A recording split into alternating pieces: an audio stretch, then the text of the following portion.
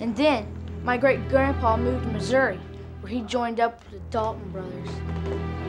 He rode with them, and they robbed trains and banks, stagecoaches.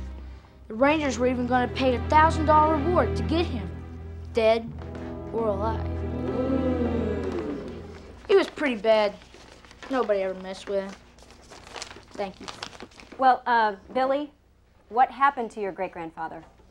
Well, he died in jail. Okay, well, thank you, Billy. That was very nice.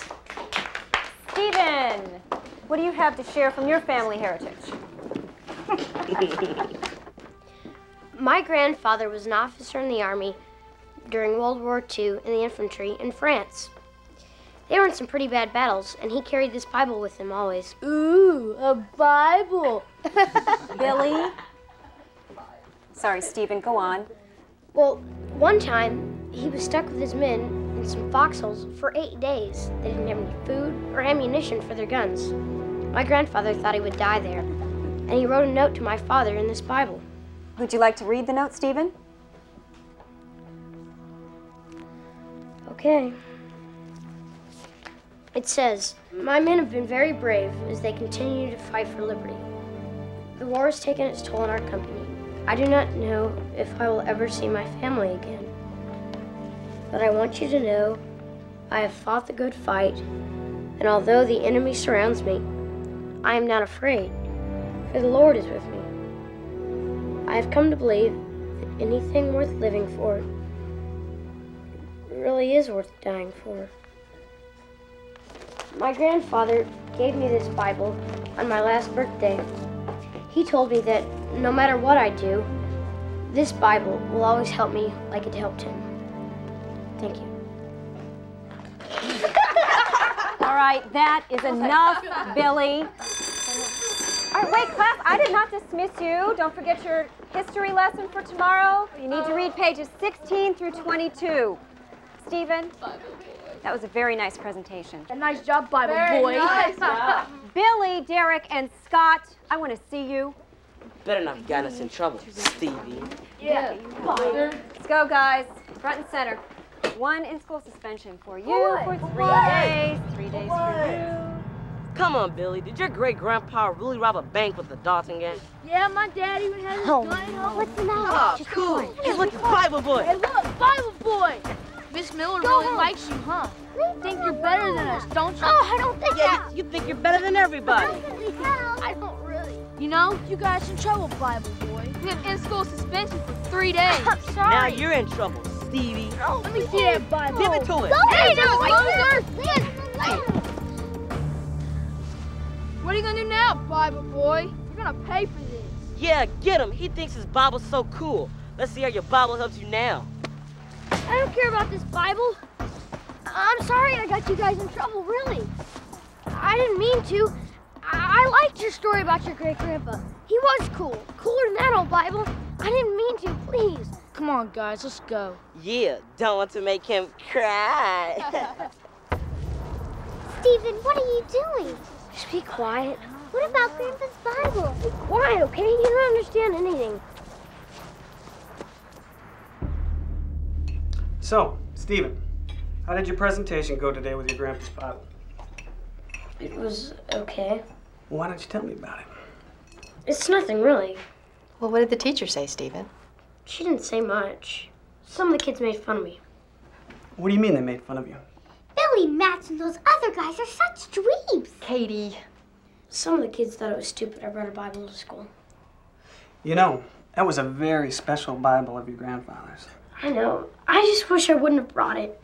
I shouldn't have taken Grandpa's Bible. I should have just taken his medals. Stephen. Look, I'm sorry, but I've got a lot of homework to do.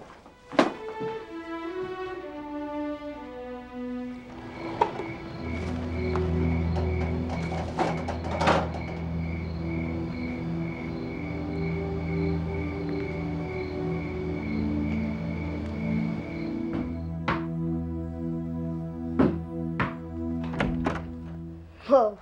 Stephen, catch. What's this for? Come here, sit down. I want to tell you something. Remember how I told you You were named after someone very special in the Bible? Mm-hmm. His name, just like yours, is Stephen, and he was the very first martyr. What's a martyr? Hang on, I'll show you. It's all right here. A martyr is someone who is persecuted for their faith and dies. Here we go, right here in Acts. The Jewish leaders were infuriated by Stephen's accusations, and they shook their fists in rage. So they persuaded some men to lie about Stephen, saying, "We heard him blaspheme Moses." You know, almost nobody had an English Bible back then. Almost no one? That's right. Until a man named William Tyndale began translating the Bible into English. Wow. Yeah, he had a good friend, Henry Phillips. At least he thought he was a good friend. He betrayed him, and he was imprisoned for 18 months. But even while he was in prison, he continued his work. He continued to translate. The Nagar was destroyed because they thought a Christian tore the Quran and threw it into a mosque. What's a Quran? It's a Muslim holy book, but it's getting pretty late. You need to get some sleep. We can talk about it tomorrow, okay? Okay. All right. I love you, Stephen. Good night. Love you too.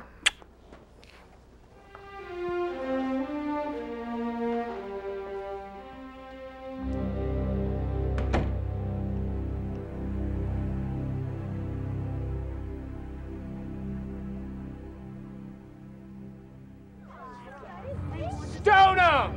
He's a follower. He's a follower of that Jesus. He has blasphemed the name of God! He doesn't deserve to live!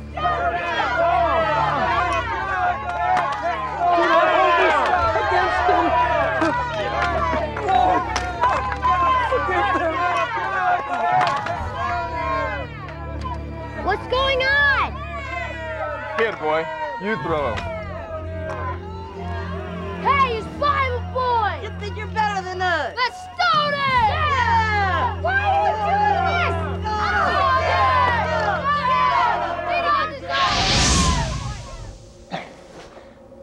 Where am I?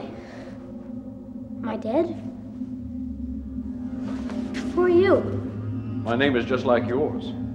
My name is Stephen. Hey, you're the guy my dad told me about. The first martyr? Yes. But I don't understand. Why were they throwing rocks at you? Why were they throwing rocks at me? Because we follow Christ. But that's not fair.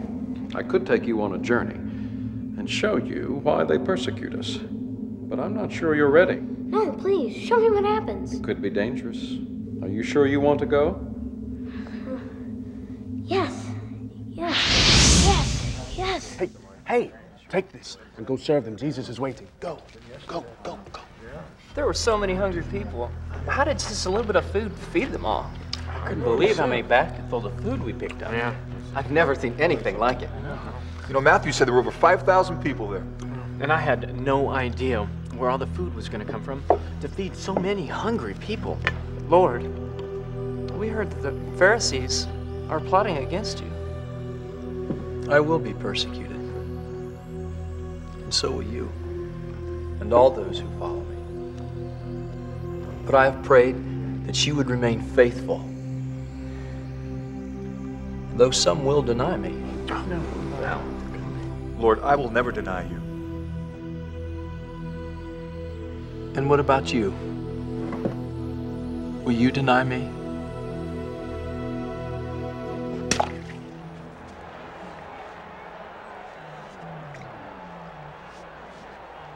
Where am I? We're in Rome, under the Coliseum. Hey, my dad told me about the Coliseum. Isn't this where Christians were thrown in with hungry lions? Yes, Stephen. You see that family over there? Yeah. They're Christians, waiting to be taken. So you mean they're going to... Yes. But I learned in Sunday school, when Daniel was thrown in the lion's den, angels protected him.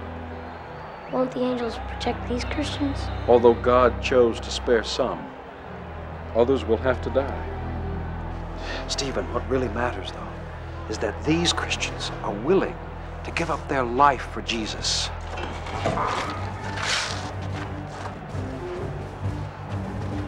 come on, get up. You're better fighters than the last ones. Come with me. The people are waiting. The lions are waiting.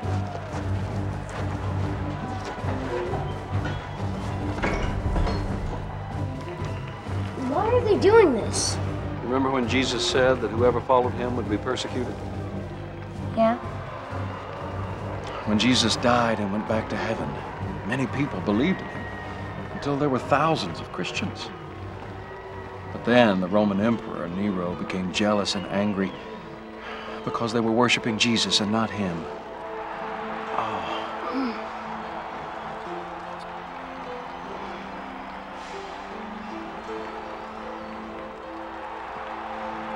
So, what did he do? One day there was a great fire in Rome that almost destroyed the city. And Nero saw this as an opportunity to get rid of the Christians, so he blamed them for starting the fire. But they didn't do it, did they? No. But remember how Billy and his friends blamed you for getting detention? Yeah.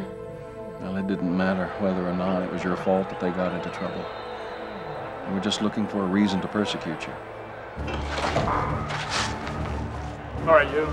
Let's go. Come on, you're next. Wait. Please, allow us to pray. You foolish Christians. Don't you know? Just deny Jesus and bow down to the emperor. You could go free. Forgive the emperor and those who have gathered here today. Let our lives be Let's a go. public witness of our commitment and service to you. You don't really want to do this, do you? It's not too late. Deny Jesus and save yourself. I can't. I can't deny Jesus.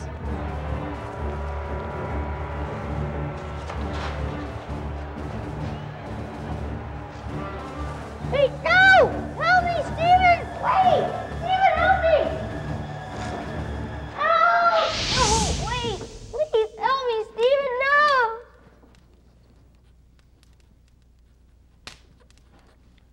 Go ahead, put some more coal on the fire.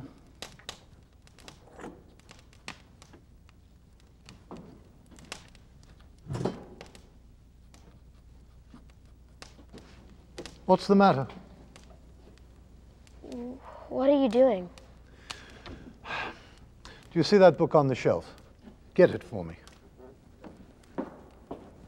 This one? Yes. Now open it up and read it. I can't. Why?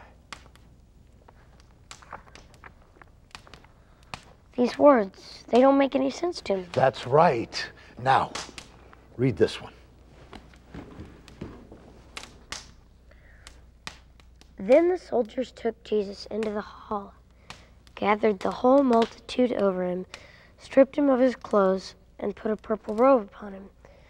This sounds like the Bible. Yes, son, it is the Bible. But until now, the common person in England could never read it. Why not? Because it was only printed in Latin and Greek.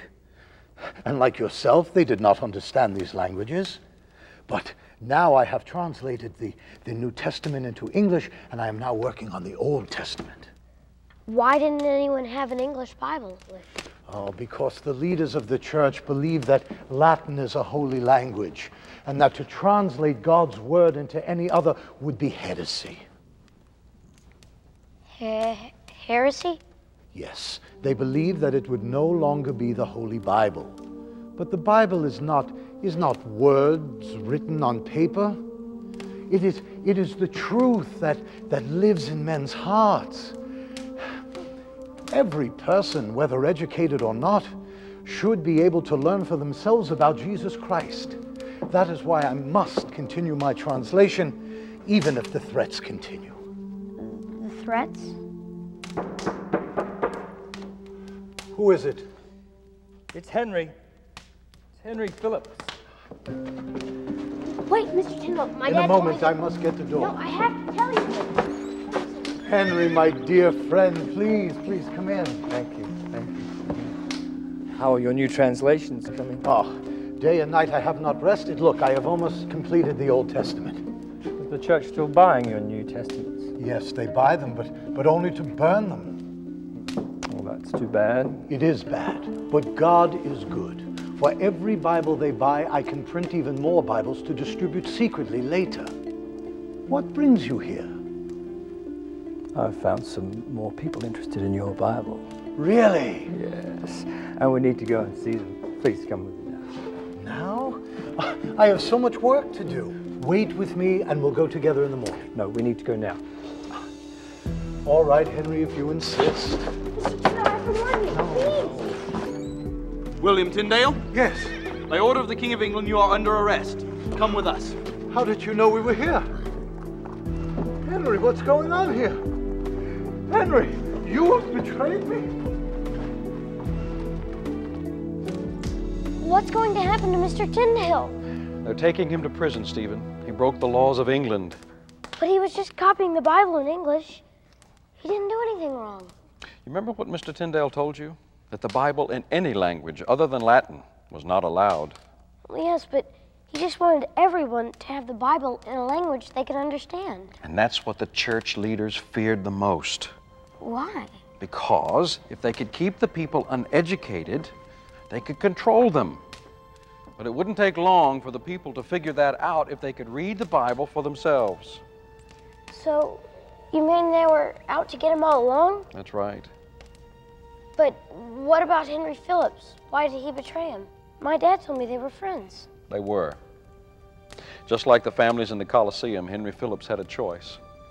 He chose to save himself, even though he would lose his friend.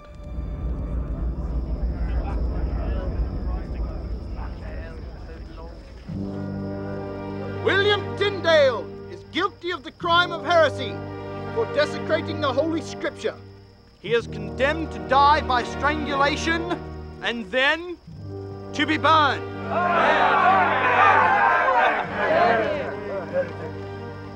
Always keep the word of God in your heart wherever you go, and it will guide you. Does the condemned have any last words? Lord, open the king's eyes to the truth of your word.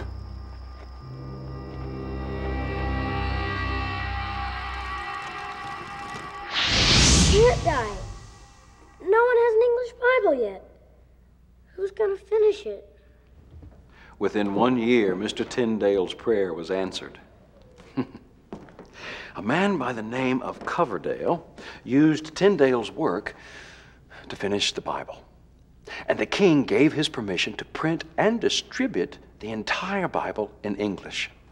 Wow. You know, Stephen, what many people don't realize is that William Tyndale had to die so that you and even your grandfather could have their own Bible in their own language. Throughout history, many Christians have had to suffer greatly for owning one of these books. Quick, quick! Get these Bibles together, hurry! Hurry, they're almost here. Police is coming door to door searching for Bibles. If they find them, they take them and they burn them. Открой дверь, милиция! We need your help. Go quickly to Simon's house. You remember what it was? I showed you. You remember? Yeah, I remember. Take him. Give it to him. He knows. He knows what to do. Wait. Wait. When you come back and we are not here, it means the police might take us away. You might not see us for a while. Go to Aunt Lily's house. Okay, but remember what I told you. Jesus is always with you. Okay, just go.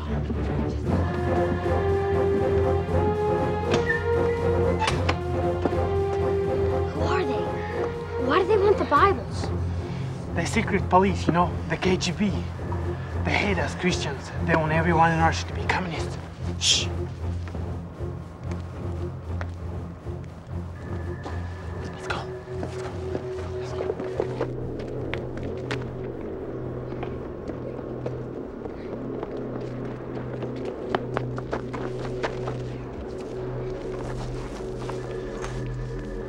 But why? They said there is no God, and Christianity is only stupid superstition. They won't allow us to worship together, so we have to meet secretly in houses in the woods. But aren't you afraid? Yeah, we're all afraid. My uncle, He's a pastor. They arrested him 5 years ago, and we still haven't heard from him. My dad said we have to make a choice between communism or the Bible. We couldn't choose both. But we'd rather go to prison than deny. Oh no! Papa! Come on, hurry! Myra! What is happening? Myra! What is happening? My wife? Quick, come in here. What's going on? Hurry! My house is on fire! My house is on fire! Where did that infidel go? We'll teach him not to blaspheme Muhammad. Get down! What are they looking for? They're looking for my father. He was in town today when somebody tore the Quran and threw it in the mosque while the Muslims were praying. Why are they after your father? They blamed it on him. They say he tore the Quran and threw it in the mosque. And now the Muslims want revenge. But my father didn't do it. So, what will happen if they catch you? Come on, the house is on fire.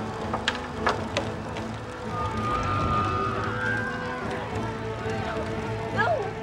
Badar! Badar, wake up! Badar!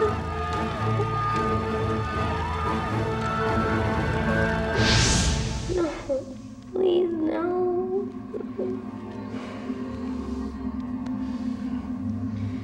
What's going to happen to his father?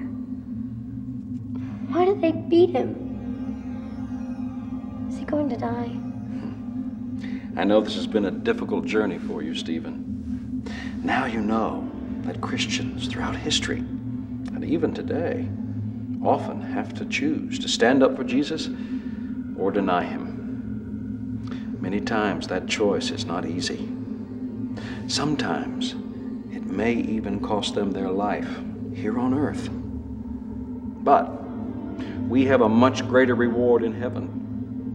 And as Jesus promised, if you put your faith in him, he will never leave you or forsake you.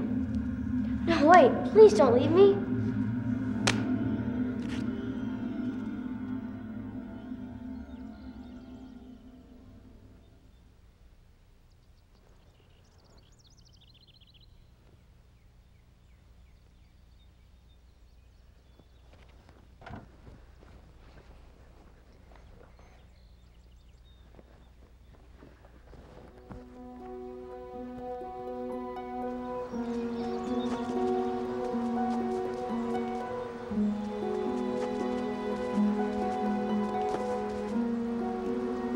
For he has said, I will never leave thee or forsake thee.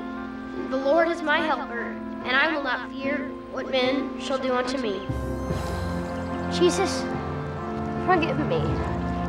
I never want to deny you again. Sometimes the darkness gathers around. Like a storm, it just rolls in. A bad dream with no end.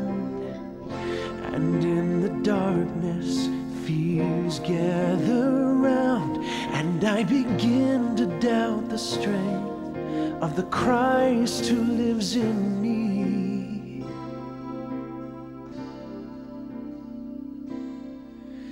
It's then I remember the stories of believers who've gone before me.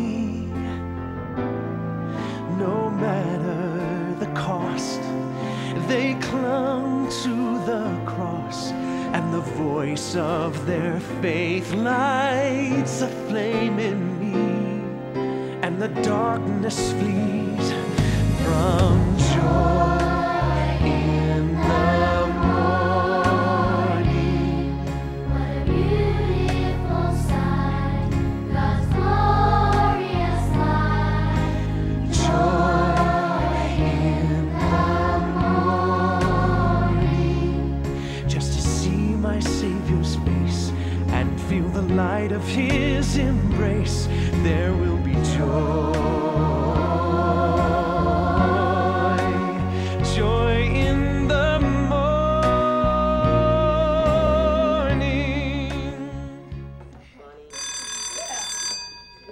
Good morning.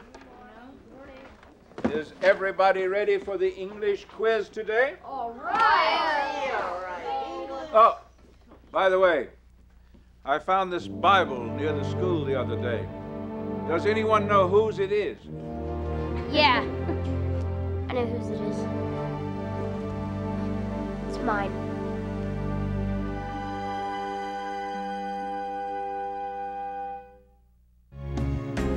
Hope comes by holding my faith through the night and never denying my love for Jesus Christ. This will be my theme as I walk through this life until that day when my faith becomes sight. Joy in that morning. What a beautiful sight to be in God's glorious light. Joy in that morning when I'll see my Savior's face and feel the light of His embrace. There will be joy